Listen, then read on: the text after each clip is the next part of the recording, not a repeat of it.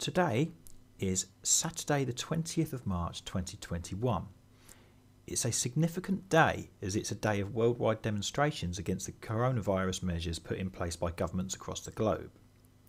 This video isn't about the demonstration though. This day is significant for another reason. We now have a year's worth of COVID mortality data to dissect from NHS England. Now it's simple enough to find. If you go to NHS England, and all the links to all your data and sources can be found on combatcancelculture.com. So if we click the NHS link, it will take us to NHS England statistics area, and you'll find on the left here you've got COVID-19 daily deaths. Click that. There's a lot of links to different data sets on here, so it's confusing to know which one to look for. However, if you scroll down, you'll find the COVID-19 all announced deaths one. Now that isn't the one we're after. As good as it is, it actually shows deaths that had COVID-19 on the certificate. However, they weren't actually tested positive. And also it doesn't go into the finer details and split things down into age groups and things. So we actually want the one further down, which is this one here. And as you can read there, the weekly announced file is updated on a weekly basis and contains information on the deaths of patients who have died in hospitals in England and tested positive for COVID-19. And this file contains breakdowns by ethnicity, gender, and age group, as well as the pre-existing conditions. This spreadsheet is extremely useful, and I'd highly recommend it if you'd like to do your own analysis, as you can filter down to things such as deaths by ethnicity, gender, and condition. In this example, we're going to use the tab 3A, deaths by condition. The reason for that is it's nicely laid out, and you can see the data in age groups and as also whether or not they've had pre-existing conditions. Now I'm just going to add a couple of columns to the end of this table, just because we need to have the complete yearly total as opposed to just a random rolling total since this began. Luckily we have enough data now to do a whole year. For transparency, I'm going to say that the 21st of March 2021, we are going to ignore that week because that's not a full week of data. As you can see there, it says latest data up to 4 p.m. 17th of March 2021. So as that's not a complete week, we're going to dismiss that, and we will do a year from the 15th of March 2020 up to the 14th of March 2021. Right, we have our table nicely formatted there. So you can see here that we've got the total of all time. So that's since they started recording the COVID deaths. And then we've got the yearly total. So the yearly total is the one we're interested in. As you can see, there's very little difference in these numbers, but we want this to be as accurate as possible. And I've added some more columns here. So we're going to start off with population in age group, because I want to work out the population for each age band and then work out the percentages based on that. So luckily there's a really useful website we can go to. So if we go back to combatcancelculture.com, we can then click on the official data and the Office for National Statistics icon, and that will load up the ONS website. And if we can type in at the top there, population estimates, and that should bring up, there we go, the population estimates. So the top option there, if you click that, there are rather a lot of confusing links in here, so it is easy to get lost, but this is the one you want, not the one on the left. You'll notice that's the actual UK figure for the whole of UK, not just England. We want one on the right here, and this will load up a document which has a really useful tool in it. So if you scroll right the way down, keep going, and you'll come to this useful little tool just here, and you'll notice on the left it says UK, on the right it says England. You can set age ranges, so we need one for age 0 up to 19, so you just click, hold it down until it goes up to the 19, and then you have the population here. So that is the population for 0 to 19 years of age. You'll notice this is for the year 2019. You don't need to worry about that too much. Unfortunately, we don't yet have the data for 2020, but what we can see is over the past 5 years, the population has actually increased by 1 million, give or take. So it's been increasing at the rate of roughly 200,000 per year. So it's not a huge increase. It's not really going to make a massive difference to our figures. So we're going to use the 2019 figures. So we'll paste that in there, and I'm just going to do that for all the other age groups as well. Now, we're just going to work out the percentage of people in each group that died with COVID-19. This is not to say they died of, but they died with COVID-19. So we get the yearly total, divide that by the population, and we need that to be a percentage.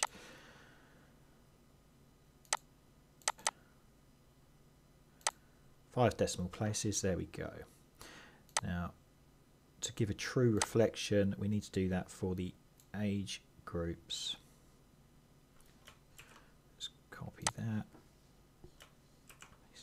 And paste it in there. Okay, that's interesting.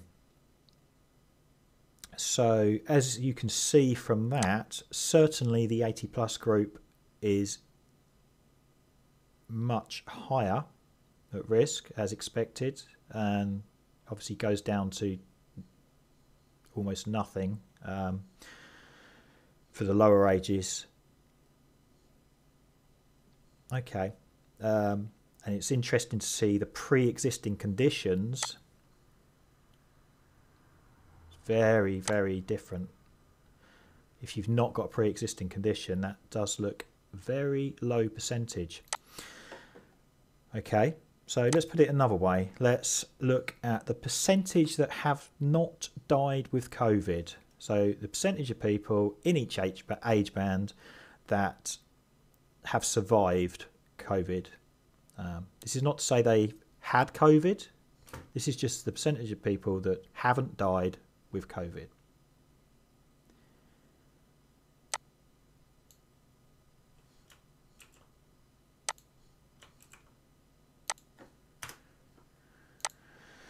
Okay, now that is very interesting. So this is the percentage of people that have not died with COVID in England over the past year. So even if we take a look at the highest risk group on there, the 80 plus, what are we looking at? We're looking at 98 point, well, let's round it up, 38% that are fortunately still with us, that have survived through this pandemic. Well, these numbers are, they're quite frightening. They're encouraging in a way, but very frightening in another. I mean, look at that one, for example, the 99.9993%. That figure there is the kids that should be out having fun, learning, creating new relationships, you know, school, colleges, universities, etc., making a start in life. And unfortunately, 9 out of a population of 56 million have passed away with having a positive COVID test.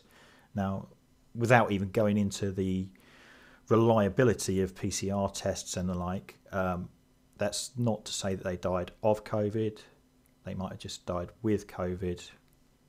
We just don't know. But that's a scarily low number for closing down the whole education system for a year. I think what I'm going to have to do here is I'm going to go to one of those online calculators that work out the odds. Okay, let's open up the converter, and if we just copy out our percentage, and we can paste that in there, and that should give us the fraction. There we go. Okay, wow, are you ready? This is quite an eye-opener. So here are the results. Where do we start? So pre-existing conditions. You can see there. Let's start with the 80 plus group, the most likely to be affected by this. So 62.54 to 1 chance of dying with COVID through the year. Let's put that into some sort of perspective. If any of you are betting people, try and think, maybe if you've done the Grand National, can you remember many horses that have ever come in with those kind of odds? They're big odds. And then we go up to the 60 to 79, which is 340 to 1. Again, huge odds. And the 40 to 59 bracket, 2,688 to 1. Remember, these are people with pre-existing conditions as well. The 20 to 39-year-olds with pre-existing conditions, 29,238 to 1. And then the kids who should be at school, 454,000 to 1. It's insane. And that's the pre-existing condition ones. So let's just look at the no pre-existing conditions one. And before we look at the odds, just look at the numbers. Look how low they are. We've shut down the whole of society for, what have we got in there? 1, 2, 3, probably about 3,500 deaths where they've been tested positive for COVID at the time of death, whether or not, they died of it or with it, or even if it was a reliable test. But the figure I want to focus on there is the kids that should be at school. 1,666,665.67 to 1 chance of dying with COVID over the year if they don't have any pre-existing conditions.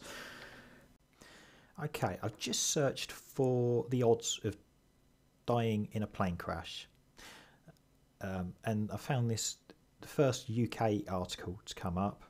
As we're talking about the deaths in England, I thought that was more appropriate, is this Metro article here, which is a newspaper in London. So let's see what this is saying. Okay. So we've got some things that can cause you fatal injury here. Let's compare that side by side to the odds that we've worked out here. I mean, as you can see, heart disease is the big killer. So even if we base that on the 80 plus group with pre-existing conditions, that is working out as you're 9 times more likely to die of heart disease and cancer than you are of die with COVID. So I'm just going to leave those details there for you to take in.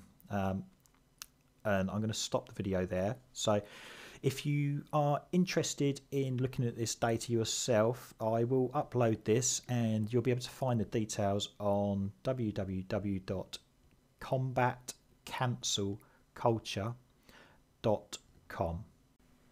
Thank you very much for watching. Please do share this video with your friends, family and on social media.